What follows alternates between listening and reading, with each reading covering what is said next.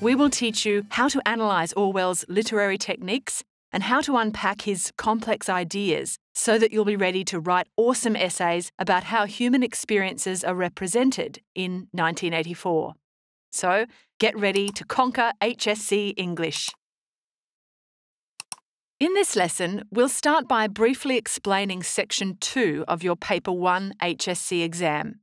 In this section of the paper, you'll be asked to showcase your understanding of how 1984 represents ideas from the Texts and Human Experiences module. You will be asked one question worth 20 marks, requiring a sustained response about 1984. You will have 45 minutes to complete your response. There are a few different types of questions you need to be prepared for. For example, the question might be specific to the form of the novel. That means you'll need to be familiar with Orwell's main literary techniques and the overall structure of the novel. You may also be asked a question specific to the text itself, perhaps a theme or human experience found in the novel. Alternatively, you could also be required to respond to a stimulus, like a statement drawn from the module. That means you need to be familiar with all the main ideas in the Texts and Human Experiences rubric. If you need a refresher on the Texts and Human Experiences rubric, flick back to our series of lessons that focus on breaking down and understanding the key aspects of the rubric. To be successful in Paper 1, Section 2, you need to be able to adapt your knowledge of the novel to answer whatever question they throw at you. This means you need to know the rubric and your text thoroughly. Not an easy job, but we're here to help. These lessons will help you prepare for a wide variety of essay questions that could appear in the exam. Together, we'll go through the main ideas in the novel that relate to human experiences, unpacking key techniques and quotes as we go. Be sure to check out Part 2, where we will analyse more key ideas from the module. If you would like a little more help with essay writing, check out our lessons on building paragraphs for 1984. Let's get started. First, let's figure out how the novel represents individual and collective human experiences. Orwell's decision to write the novel using third-person subjective narration gives us access to the protagonist's thoughts and feelings and a privileged view into the life of Winston Smith. His individual experiences in the dystopian world of 1984 are revealed to us through the narration. We read about his private thoughts and feelings that make up his subjective or personal view of the world. This would be an important point to raise if you were asked a question in Paper 1, Section 2 that focused on the novel's form. Thinking back to our lessons on the Texts and Human Experiences rubric, we know that individual experiences are situations and events that happen to one person and shape who they are. They include things like secrets. Let's look at how secrets are represented in 1984. In the opening chapter of the novel, Orwell introduces Winston's dangerous secret, his diary. Orwell uses the secret diary as a plot device to express Winston's suppressed hatred for the party and Big Brother. A plot device is an object or character that helps move the plot forward. Winston expresses himself on the page because it's not safe to talk to anyone in case they're a spy. Opening the diary for the first time is both pleasurable and terrifying for Winston because it was a peculiarly beautiful book. But if detected, it was reasonably certain that it would be punished by death. The juxtaposition, where the two opposing ideas of beauty and danger are placed side by side, heightens the thrill of this personal experience. Orwell also shows us what Winston writes in his diary. They'll shoot me, I don't care. They'll shoot me in the back of the neck, I don't care. Down with Big Brother. They always shoot you in the back of the neck, I don't care. Down with Big Brother. Winston blurts out his thoughts and feelings in a continuous flow known as stream of consciousness. Orwell often allows Winston to take over the narration, also known as internal narration, to bring us even closer to Winston. Again, this would be good to point out if you had a question on form. Notice how this also creates an individual experience for the reader. Do you feel drawn into Winston's personal experience? Are you excited by his rebellion and a bit scared about the consequences? That's because Winston is not the only one who is meant to have all the fun. The rubric wants us to reflect personally on the human behaviour we observe in texts. Come to think of it, so did George Orwell. Without us, he can't fulfil his political purpose of writing this important novel in the first place. Can you think of any other individual experiences we encounter through the narration? Consider things like Winston's memories of his family, his dreams, his identity struggle as a member of a party he hates, his fiery passion for Julia, his talent with words, and enjoyment of his work. You could even look at Winston's individual experience of torture and utter defeat at the hands of O'Brien. Take some time now to jot down any other individual experiences you notice Winston has in the novel. Then, look at the passages in the novel that describe those experiences. Really narrow it down to specific sentences or phrases. Next, analyse the language Orwell uses to represent that experience, like we just did for Winston's diary. Finally, reflect on how those individual experiences might mirror your own or other people's in the real world. This may lead you to some conclusions about Orwell's purpose.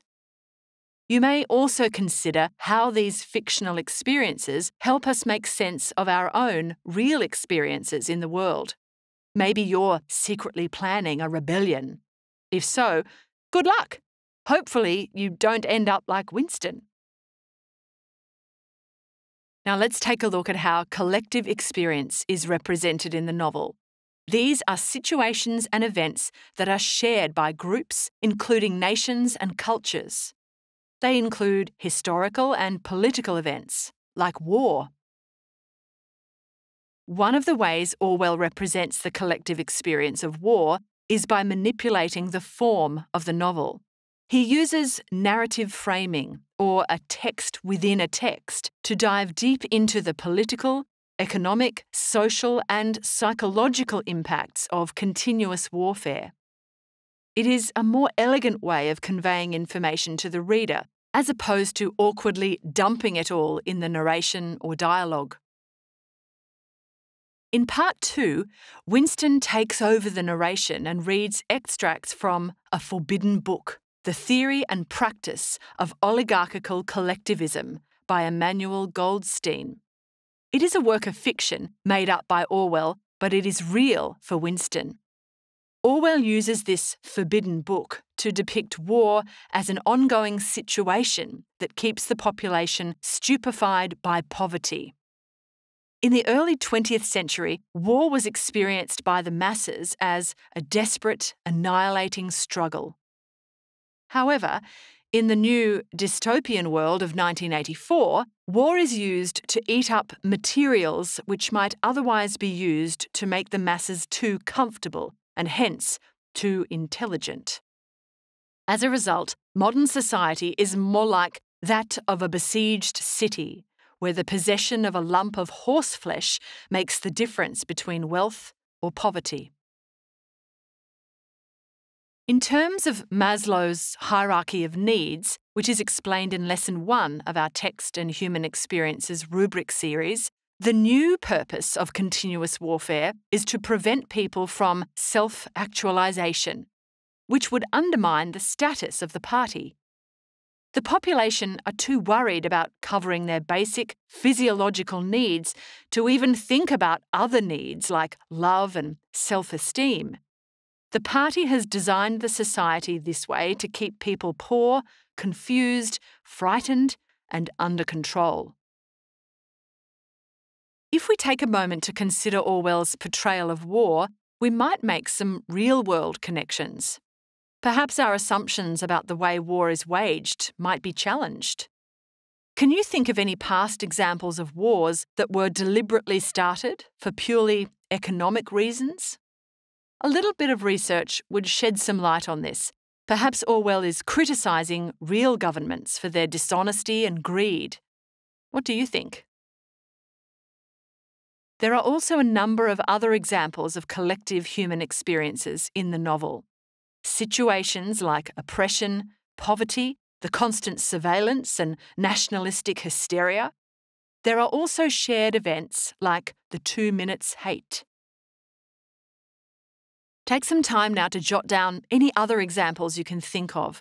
Find the relevant passages, analyse the language, and then personally reflect on those examples. How might they relate to your own or others' experiences in the real world? Let's move on now to how the text represents human qualities and emotions associated with or arising from these experiences. Remember, human qualities are established patterns of behaviour, thought, and emotion that come to define who we are. They are the attributes that make up our personalities, but they aren't fixed. Our qualities may change as a result of our, you guessed it, experiences. Emotions are individual feelings that come and go. Our emotions can impact on our experiences, but experiences can also trigger emotions. Take the first example we looked at, Winston's diary. Winston's experience of writing in his secret diary for the first time is accompanied by a physiological response. A tremor had gone through his bowels. This sensory imagery that describes the sensations in Winston's body depicts a physical response to an intense emotion. If we think about Robert Plutchik's emotional colour wheel, which is explained in Lesson 2 of our Texts and Human Experiences rubric series, Winston has graduated from his daily sense of apprehension to a moment of intense fear, maybe even borderline terror. Instead of telling us that Winston is afraid as a result of this experience, he shows us by describing this physiological response. This is good writing. We can empathise with Winston because most of us have felt that tremor of fear at some point in our lives. Can you think of any other examples of Winston's physiological responses to intense emotion? How about when his entrails seemed to grow cold during the horrifying experience of the 2 minutes hate? His passionate experiences with Julia make him feel as though a fire were burning in his belly. When he experiences a dream about his mother, he wakes up with his eyes full of tears. When Winston realises that he and Julia are about to be arrested, his entrails turned into ice. Have a look over these examples of sensory imagery again. Connect them to the emotions they represent and to the experiences Winston has. Let's take a closer look now at some of Winston's human qualities associated with his experiences. Let's look at his childhood experiences. Winston's innate selfishness often soured his interactions with his mother and sister. This is demonstrated in the novel by analepsis, or flashback to his childhood. In Part 2, the narration describes a vivid dream that is actually a memory. As a child, Winston would shout and storm at his mother for more food, or attempt a snivelling note of pathos in his efforts to get more than his share. When the chocolate ration arrived, he was given 3/4 of the block, while his little sister only received a tiny piece. However, he had snatched the piece of chocolate out of his sister's hand. He later feels deep regret over this, but this analepsis provides useful background to Winston's human qualities. It also foreshadows, or hints at, Winston's final catastrophic act of selfishness at the climax of the novel. Another good example is the character of O'Brien. He's a real doozy. His human qualities of Machiavellianism, narcissism, and psychopathy, known as the Dark Triad, are associated with his experience of torturing Winston in Part 3 of the novel. Have a look at some of O'Brien's monologues or extended speeches in Part 3, Chapters 2 and 3. Identify and analyse some key sentences or phrases that represent his dark triad of human qualities. There's a lot to choose from. Let's not forget that human qualities also arise from experiences. That means we can gain new qualities or personality traits as a result of our experiences. Consider the oppressive atmosphere of London in 1984. The party have grown so powerful that they can use surveillance technology to monitor every citizen. This has resulted in Winston becoming quite an anxious and paranoid person. Look at the tone or emotion of anxiety in the narration. You had to live, did live, from habit that became instinct, in the assumption that every sound you made was overheard, and except in darkness, every movement scrutinised. That's enough to put anyone on edge. Winston is also anxious around children because hardly a week passed in which The Times did not carry a photograph describing how some eavesdropping little sneak had overheard some compromising remark and denounced his parents to the thought police. From these examples, we can see how Winston's experiences of oppression and constant surveillance have resulted in him acquiring the traits of anxiety, evasiveness, and antisocial paranoia. We can also imagine how we would feel if we were placed in a similar environment. It would be enough to turn even the most optimistic person into a nervous wreck. Great job. We've just explored some fundamental ideas from the Texts and Human Experiences rubric and analysed how they're depicted in 1984. Now you know all about how the novel represents individual and collective experiences and how human qualities and emotions are associated with or arise from these experiences. Soon, you'll be ready to incorporate these ideas into sophisticated essays.